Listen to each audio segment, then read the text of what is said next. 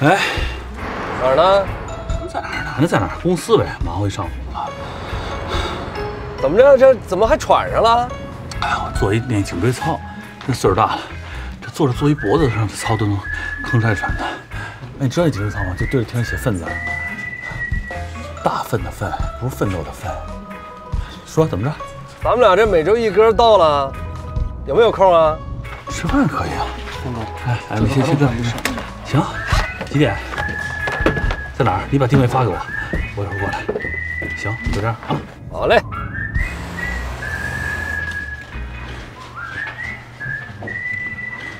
几个意思啊？也没事儿，方哥。就是，你有没有觉得咱公司最近有点山雨欲来风满楼的意思？你给我拽词儿，什么山雨来风满楼？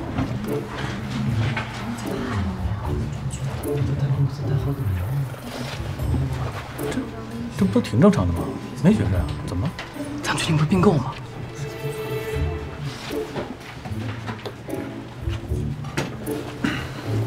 是，你这不是都还没定论呢？你听见什么了？是没定论，我还听说方哥你升职可是板上钉钉了。哎，马上法务部高级总监就是你。去，下升不升职就看上面，咱底下别瞎猜测，知道吗？知道了啊。当然我也应该升职，你这么些年功劳苦劳我都有，是吧？是。哎，方哥，你要是升职的话，你可得请客吃饭啊。我要是真升了，那不是请客这么点小事了，集体嗨皮几天。现在低调冷静，知道吗？行，正好你帮我办一事，我出去一趟，然后那个要有人找我，你跟人说我是出去办点事儿啊，不知道什么时候回来，好吧？行，没问题，你交给我就行，这我也没什么大事。行，有事我发微信。行啊。这凳子这么搁着啊，感觉我还在这儿。这是什么？我的妈呀！你看那狗狗，好可爱，好可爱呀！哎，笑什么呢？别给他看，我看一下，别给他看，别给他看。我看着桃子，别。我的妈呀，这简直失散多年的兄弟，太像了！你快点把人领回家好不好啊？妈呀，大团圆啊！哎，行了，你无聊。你们冲刺班怎么都这么浅啊？下课还有时间看快手，回家还有时间玩乐高，你们真行。哎，我那乐高你藏好了吗？没让你爸妈发现吧？你这是什么话呀？你不相信我方一凡办事儿？我跟你说，搬家只要一搬完，你随时都可以去玩。又搬家呀？啊，我要搬到书香小院去了。你家又不是不够住，为什么突然搬家呀？你还问我，我还没问你呢。你和那谁天天都，就是，不是怎么了？就是怎么了？啊，没事，我想明白了。我是真想明白你们为什么学习好了，离学校近啊，近水楼台，每天能至少都比我学2个小时。而且最让我气人是都2年了，没有人来建议我让我去搬家。哇，你们是不是怕我超越你们呀？就算让你24小时待在教室里，你也不可能有机会超越我们的呀。你这瞧不起人是吧？我只要用那2个小时，这次分班我肯定去快班，你信不信吧？说吧，怎么补偿我？哎，这是方一凡吗？这不像他画风啊！谈论起学习来了，你是方猴吗？你是不是六耳猕猴啊？啊，让我看看你有几个耳朵！你别动手动脚，我说正事儿呢。哎，我问你们啊，就是自从咱们分开以后，你们有没有觉得孤单？有没有觉得比较寂寞？有没有觉得不适应？有没有想我？肯定有，对吧？这还真没有，我们就是觉得这世界吧特别安静，人生特别美好，一片祥和 ，peaceful。没心没肺的，看来没有人懂我。唉，姐还不懂你，你肚子里憋啥坏水我都知道，你不就是想和桃子做邻居吗？把嘴给我闭上，打人不打脸啊！这是。哎，走，回去上课了。哎，英子，有话跟你说，我有事和你说。准没好事，拜拜。行，那你走吧，反正那你那乐高我就拼了。你敢？什么事儿？快说。我记得你跟我说过，你妈当时压力大睡不着觉，家里有备着那安定，对吧？给我点。你要自杀威胁你妈搬家，这缺德事儿我可干不了，干不了。不是，我是那种有勇无谋的人嘛。再说了，吃几片也吃不死，哎，对吧？是不是吃不死？当然吃不死，你有没有点常识啊？哎，那不就完了吗？那个，其实我是帮磊儿要的，他最近呢思乡心切的，整宿睡不着觉。我是当表哥的，看在眼里，疼在心上，我也着急。安神汤了解一下，你妈和我妈的独门秘方呢？不行，那个中药药效太慢了。林少爷已经病入膏肓了，你就给我几颗吧啊！求求你。你可真能磨叽。那你中午跟我回家拿去吧，但你一定得让他按剂量吃啊，吃多了可不行。那我上课去了啊，拜拜。OK，no problem。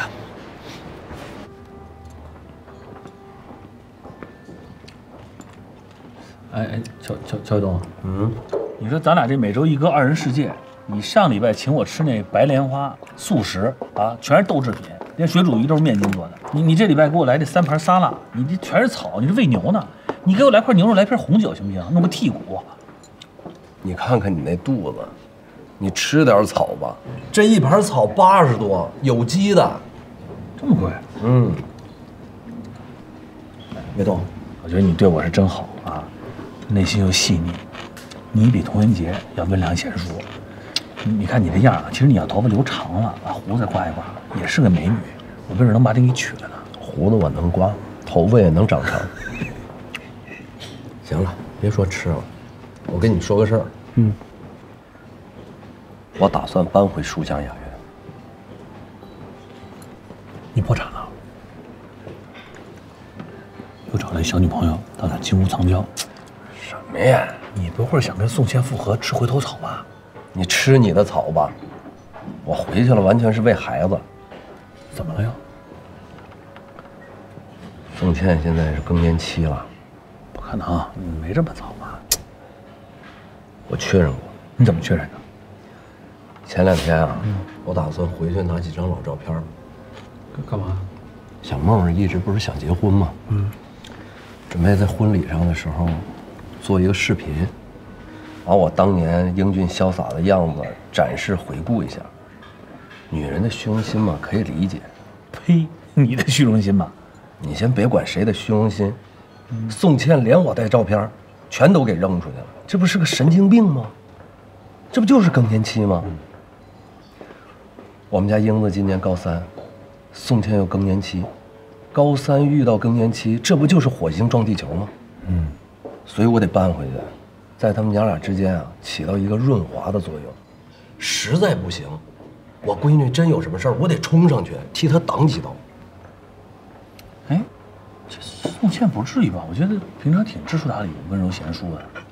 我觉得童文洁比她可横多了。那我在家感觉还是这个挺和睦、如沐春风似的。哎呀，行了，别吹了，这门口树都让你给吹倒了。哎，先别说挡几刀的事儿，我跟你讲，现在就有一刀。你是不是给英子买了一个乐高那航母大玩具啊？啊，买了，售价8499。这孩子过生日买生日礼物，你怎么知道的？你给他买这生日礼物，交给英子之后，英子害怕，觉得宋茜要发现了，就会认为他耽误学习，给他没收了，所以他就交给方一凡，这不一雷吗？方一凡也怕他妈呀，就给藏床底下了。今儿早上童文洁给发现了，他决定把这雷交给宋茜，让宋茜引爆处理。你们家童文洁是不是有病啊？啊，他给我不就结了吗？又不是不认识我。你听说过一革命群众捡着赃物啊，不交给警察，交给犯罪嫌疑人的？这怎么是赃物了呢？再说谁是警察，谁是犯罪嫌疑人啊？宋茜是警察，你是犯罪嫌疑人，不很明显吗？你赶紧吃吧，吃完回去上你家把东西拿回来。来不及了，他已经搁车上了，他今儿就还给宋茜。那童文洁人呢？公司上班啊。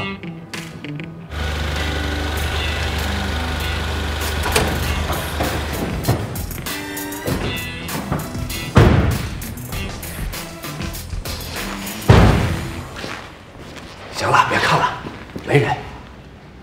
哪个你家车？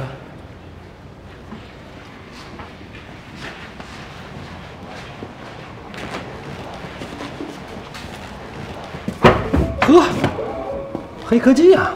啊，行嘞。哎呀，走，哎，等啊！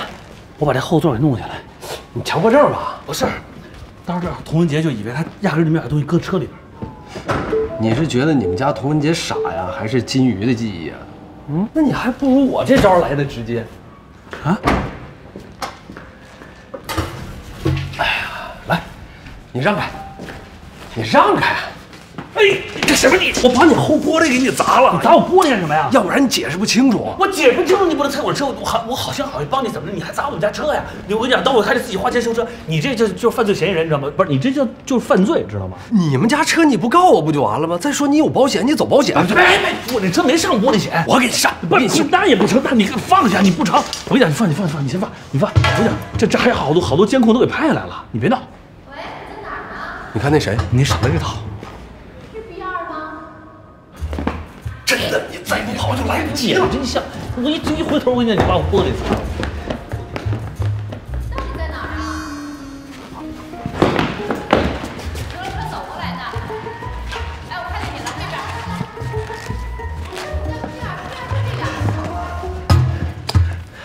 你怎么躲这儿来了？我躲哪儿啊？你上那一边去。就这儿吧，就这儿吧。白天没特行，这没事儿，出来溜达溜达呗。哎，这事儿怎么办？哎，你刚才不这么折腾，咱都走了，宋倩也来了啊！哎，你今儿是不是高了？高跟鞋多高的鞋？我真是哎。要是没事，咱们俩好久没去汗蒸一下了啊。可以啊，现在下班啊。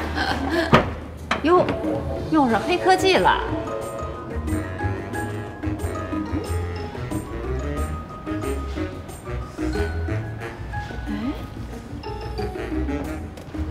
放哪儿都不记得呀。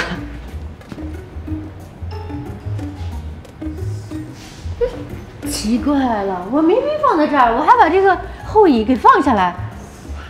你不会糊里糊涂没带来吧？不可能，我早上放在这儿呢。他真不记着了，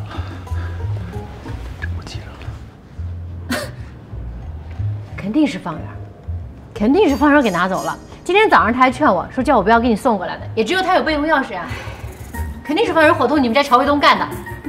乔卫东不会，真要是他把你们家后玻璃给砸了，伪装一个犯罪现场。哇塞，宋儿真的跟你一个思路，你俩绝对是天造地设，这离婚离得太可惜了，绝配。当初离婚就是因为这个，我干什么他都知道。太讨厌了。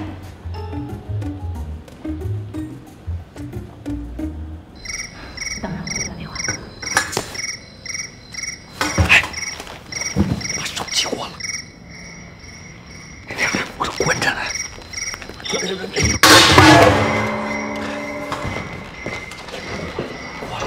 了。怎么回事啊？我哪知道？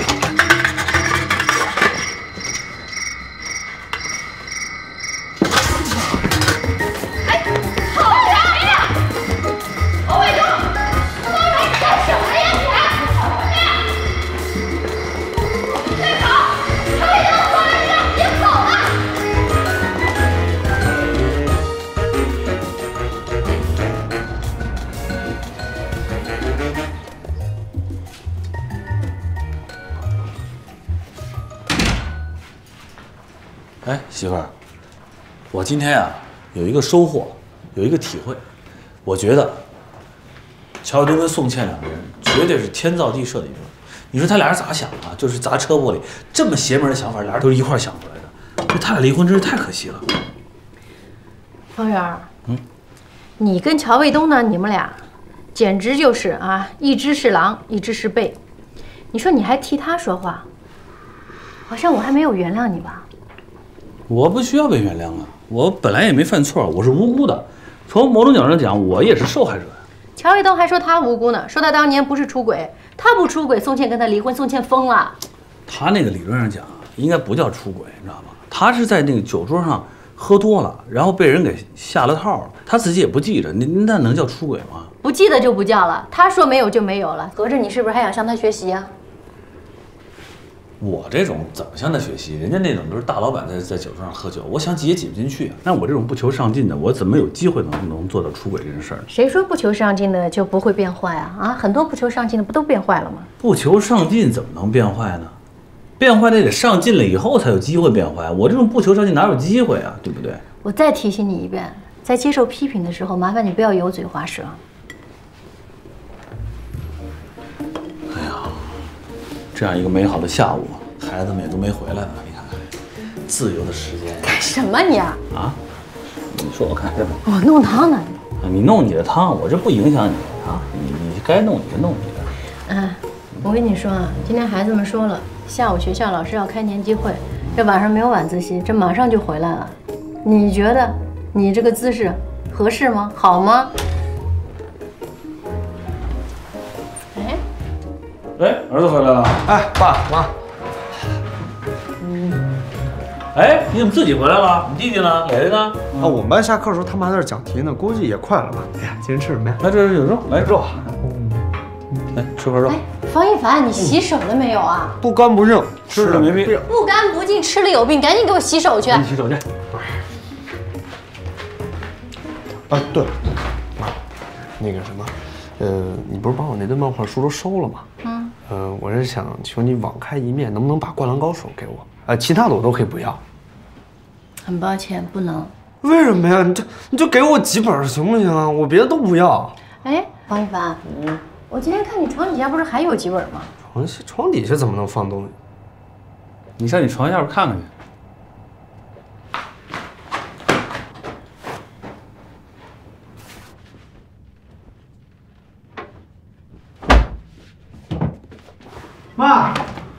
妈，我这8499呢？你别8499，什么8499？你还8499？你8499害着爸爸都挨刺了。妈妈已经还给宋倩阿姨了。不是你们怎么能这样呢？不经过我同意，你们就自己处理了，那是我和英子的事儿，我要弄丢了，我怎么跟她解释啊？你们好朋友就是这么处的，好朋友就是这么互相帮助，帮着骗父母，是不是？就是。你替乔英子藏东西在我们家，你有跟我们说过吗？这能告诉吗？这叫兄弟情谊，你们不懂。这什么鬼兄弟情谊啊？这是兄弟情谊吗？这是不懂规矩。我告诉你，方一凡，你替英子把东西放在咱们家可以，但是如果这个东西他妈不同意，你妈也不同意，那就不行，听见没有？听见没有？哎，行，知道了。不过英子也挺可怜的，这东西这乐高要是落到他妈手里，那就粉身碎骨。还真是，哎，我觉得你不应该还给宋倩，怎么也得给英子。你说到了宋倩那儿，8000多块东西就毁了，挺可惜的。你们怎么就觉着宋倩是一母老虎呢？不，母老虎没有宋倩阿姨厉害。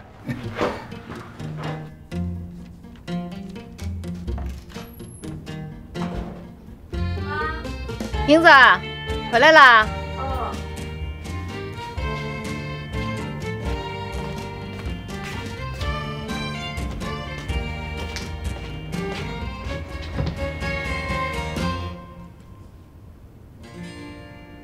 妈，您干什么呢？快起来，快点来帮帮我！我拼半天了，不知道怎么回事，怎么也拼不上啊？哎，我怎么都对不上啊？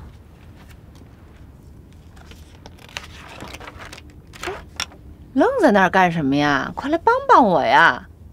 妈，我错了，爸爸都跟我说了，我诚恳的向您认错，我不应该收爸爸的礼，我也不应该让方一凡帮我藏着。你要生气你就训我，我都接受。但是我声明啊，我真的没有想要现在玩这个的，我怕您不高兴，也怕爸爸不开心。来，英子，来，下次要再遇见这样的事儿，你得直接告诉妈妈，妈妈会理解的。我觉得这玩具啊，其实还挺好的，寓教于乐的。我知道你快生日了，你爸爸那个人我还不了解呀，投其所好，知道你喜欢这个，肯定会给你买啊，是不是？那你不生气？我那么爱生气啊？你看我这样子像是爱生气的样子吗？你今天好开明。我只是今天开明啊，我觉得我一直挺开明的，要不然我的学生怎么那么喜欢我呢？是吗？啊？哎，快帮我看看，这为什么一直按不上啊？你看我都拼到这儿了，拼到这儿了，你看，这怎么就没有啊？是怎么回事啊？哎，不对吧？你这拼反了，你看这图纸，你看，是吧？还真是。哎呀，我说怎么按不上啊？那怎么办呀？拆了呀？拆了呗。哎呦，掉床底下了。妈，妈，那个，妈，怎么了？不在床底下吧？怎么不在？我看他崩进去的。哎呀，那我帮你拿，我帮你，不用别闪着腰了，真的。我多大岁数？没事。哎，我好像够着了。哎，够着了。哎，是这颜色吗？是，你看，我怎么觉得好像比这颜色深点似的呀？没有，就是它，正合适。你看，这应该，哎呦，要不咱们先拼那底座吧？这机太难拼了，是吧？应该先拼底座吗？对。这袋是吗？来，记下美好时光。来，下一个啊。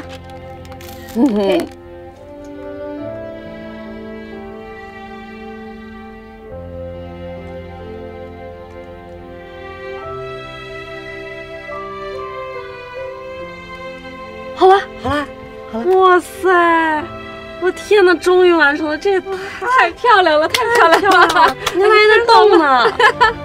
哎呀，真不容易，真不容易。那我们下一个拼它底下那个吧。哎，英子，你看，咱玩了整整1小时了，也差不多了。剩下的我们高考以后再玩吧，好不好？其他的我先帮你收着，毕竟高考的时候咱也不考这个呀。啊？我还以为行不行？以为啊，没事。那行不行啊？行啊。真乖。今天饭简单，我马上就做好，你把这收起来啊。动作快点。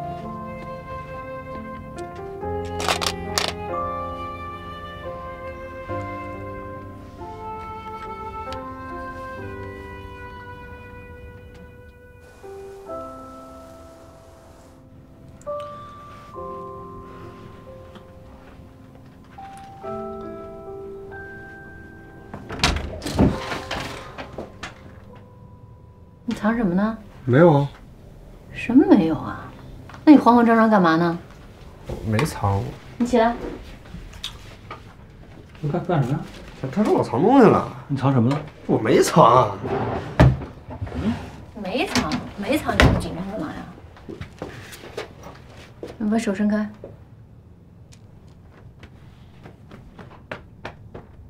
你怎么还搜身呀？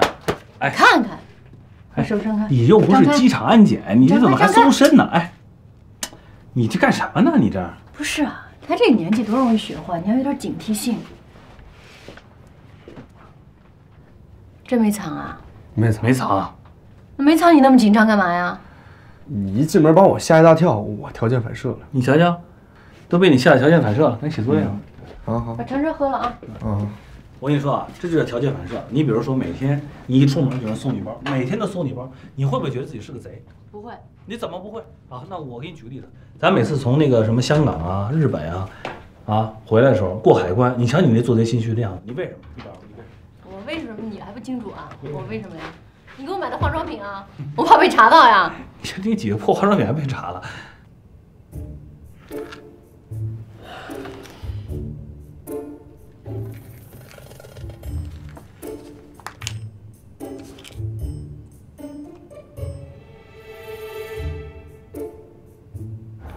记住啊，只能吃半片，多一点都不行。好，知道了，半片，记住了。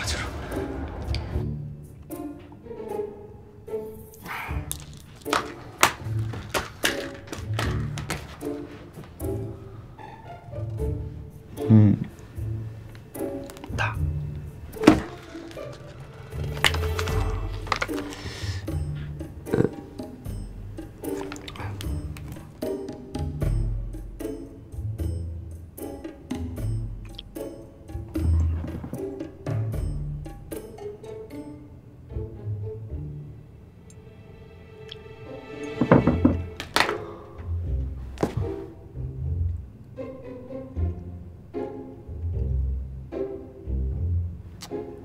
还看着我，童文洁，你每天都这么盯着我，你烦不烦？你没看够啊？还看？哦，不好意思啊，表哥，我忘敲门了。没事。表哥，我在做今天数学卷子最后一道题的时候，发现这道题出的特别好，是包含了咱们所有知识点的一道题。我特意把我的笔记本拿过来给你腾一下，要不然这道题你做到明天早上都做不出来。谢谢啊。哎，这是你的笔记本吧？哦，是啊。表哥，数学。哦，数学在这儿，哎对。你这些抄了一堆废话。你看，其实老师的板书呢是对的，但是你不能全抄，这一条的重点只有3条，你这抄的太多了。哦。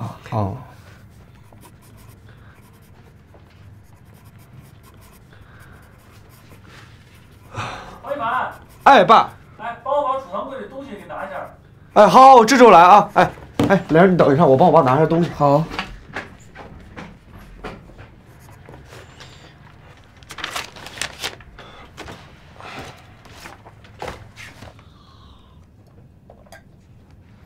哎，莲儿，怎么了，表哥？这个我喝过了。哦，没事，我不嫌弃你。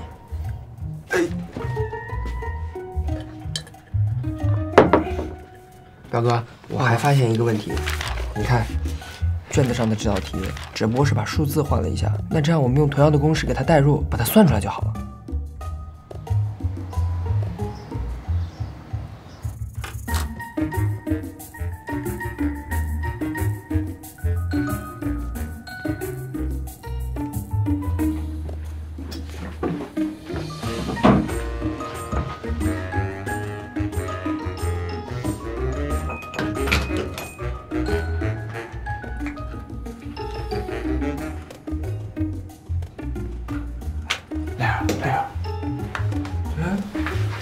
表哥，你不是昨天晚上说你今天自己骑车先走吗？你这怎么还没走？我这看你状态好像不太好，好像太困了。我跟你一起坐公交去学校了，好吧？我没事，你着急的话你先走。我不着急。方一凡，哎，妈，你们俩快一点儿，这都几点了？好，我知道，我马上啊。哎，莲儿，那个什么，一会儿路上一定要注意安全，有事给表哥打电话啊，好吧？好，我没什么事，你走吧。行，你注意安全啊。拜拜。莲儿，吃饭了。啊，小姨，我马上来。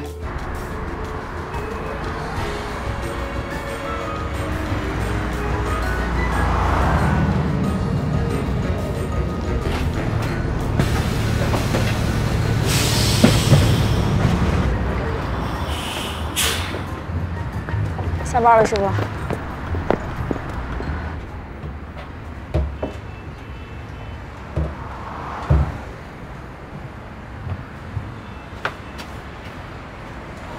醒，到站了啊！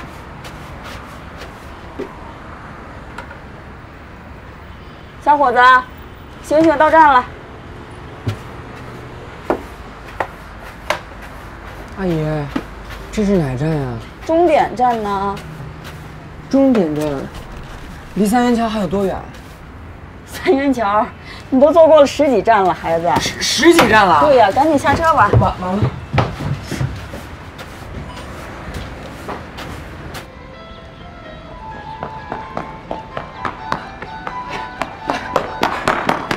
把收拾下。知道了。谢谢。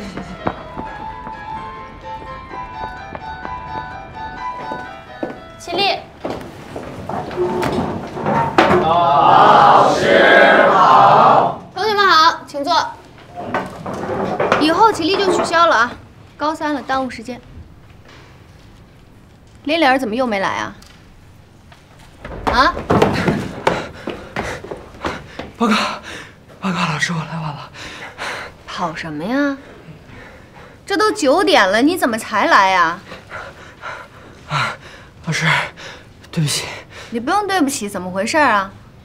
这开学有几天了吧？对北京交通还不熟悉呢？老师，我坐过站了。都别笑了。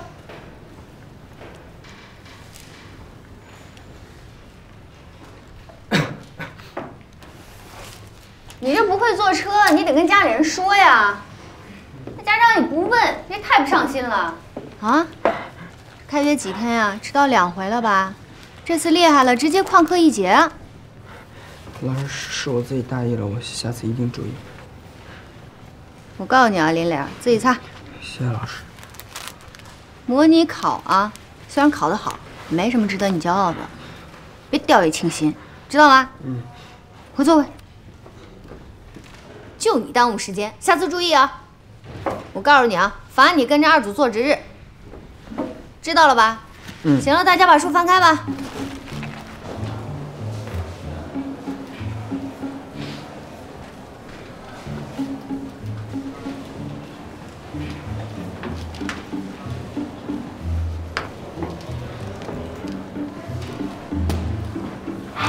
你来干嘛呀？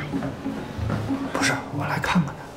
哎，我跟你说啊，他今天又迟到了，还被李铁哥给骂了。哎，怎么什么事儿都有你？这大嘴巴鲶鱼精，你忙你的去啊！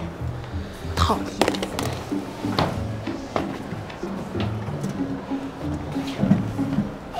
哎，哪人？哪人？哪人？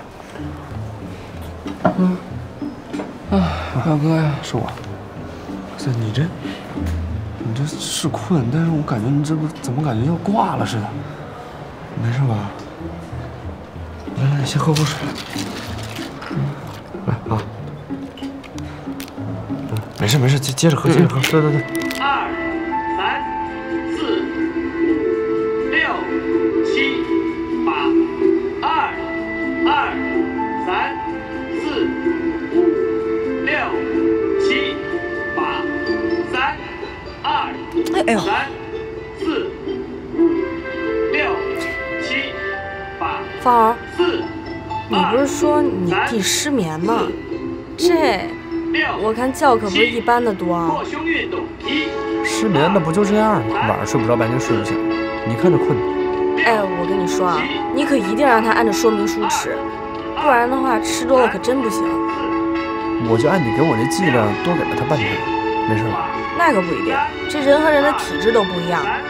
他这么瘦，我估计吃1片倒了都是有可能的。那成，那个我晚上多给他喝点水，多让他去厕所排一排，行吗？6、7，体侧运动1。哦。你怎么回事啊？是不是身体不舒服啊？不是老师，他昨天就是学习学太晚，太困了。没你事儿，你赶紧回去做操去。林磊，要不然你回班里休息一会儿吧，啊？下午还有课呢。哎，那行，老师，我带他回班睡会儿去，要不然下午课都不精神。赶紧去。好，谢老师，走，走这吧，走这吧。5、6、7，体侧运动1、2、3、4、5、6、7。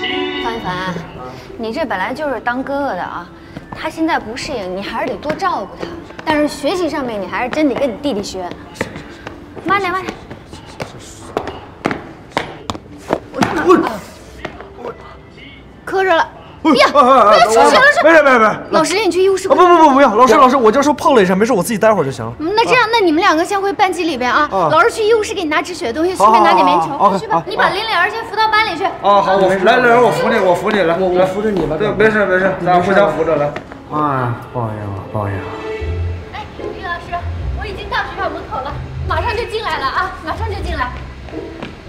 你好，我是高年级林磊儿和方一凡的家长，是李萌老师叫我过来的。行，您那登记一下。哎，可以了。谢谢啊。撞出血来了，会不会是打架啊？哦，不是打架，是这样的。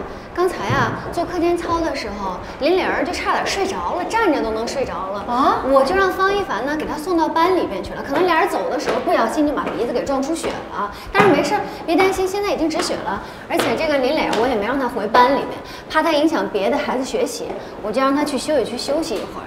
怎么会站着就睡着呢？是啊，我也在想，哎，会不会是他昨天熬夜了呀？没睡好啊？昨天应该不会啊，但是今天早上他的确是挺犯困的。还有啊，这个林磊儿啊，已经连续2天迟到了，这到底是怎么回事啊？你们家长得关注这个啊，一会儿见到他好好问一下，看看到底是怎么回事。好吧。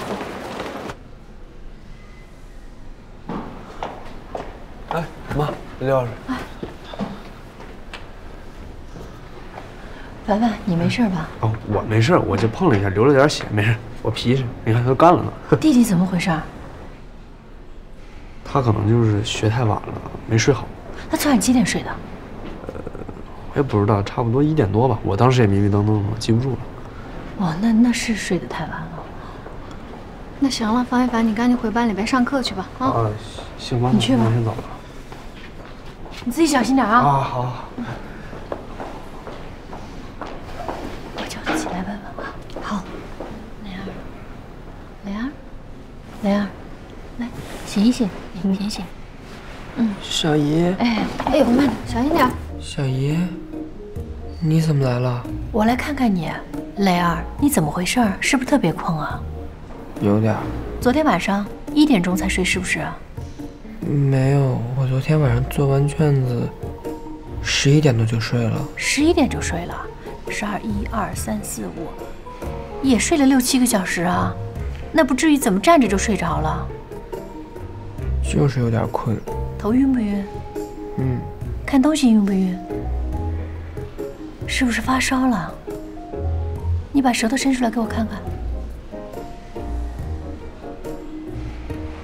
想不想吐？那这样吧，我先带他回去啊。也行，好好养养身体啊。老师，那下午的课不用上了，赶紧回家好好休息休息吧。对，不上课了。先回班级把书包拿着，快点走。慢点啊。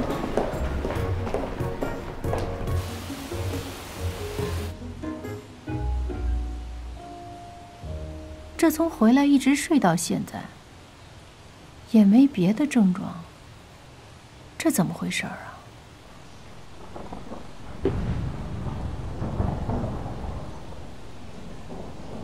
你想想，哎，这就是传说中的雷打不动。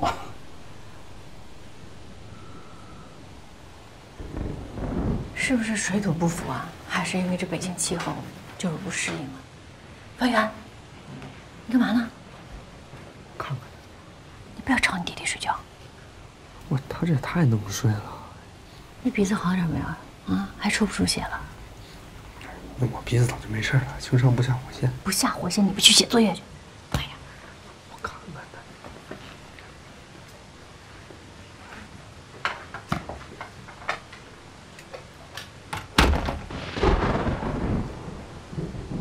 我不会遭雷劈吧？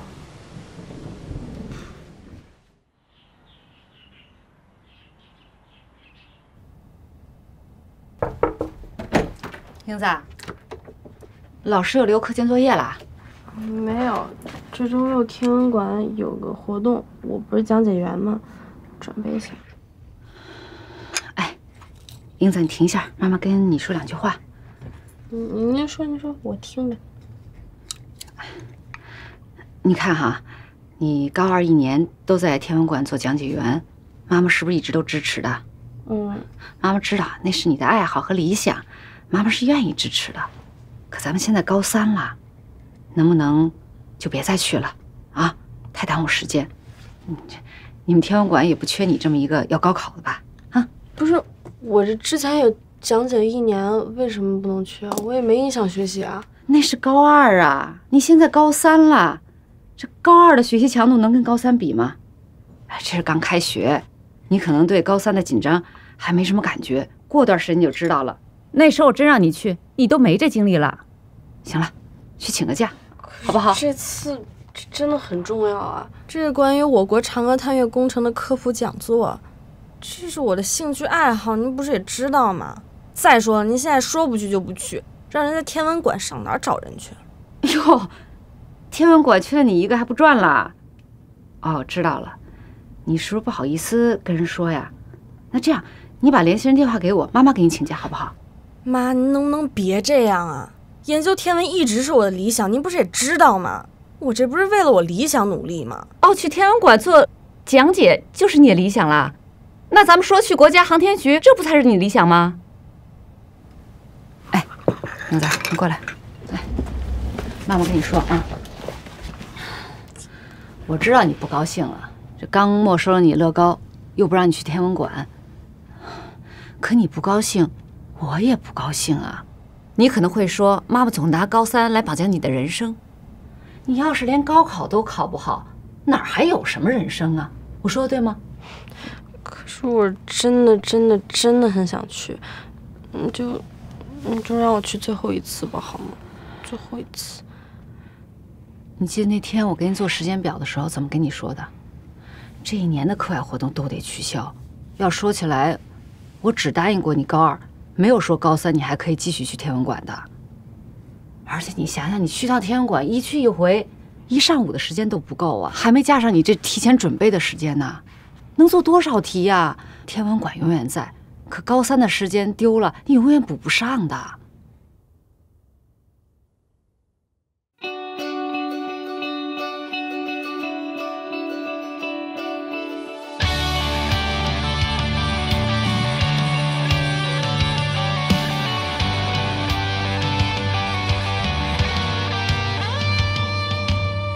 从来不畏惧梦落空，命运之光照会我越挫越勇，哪怕要从高处俯冲，坠落摇晃唤醒我的真容，乘风踏浪，哪怕昨日孤独迷茫，执着前方，像野马般拖着，只记梦中的长空，如一望无涯，你的笑却灿烂如霞，年少时的话全都实现了吗？时间是最好的回答，勇敢大声放的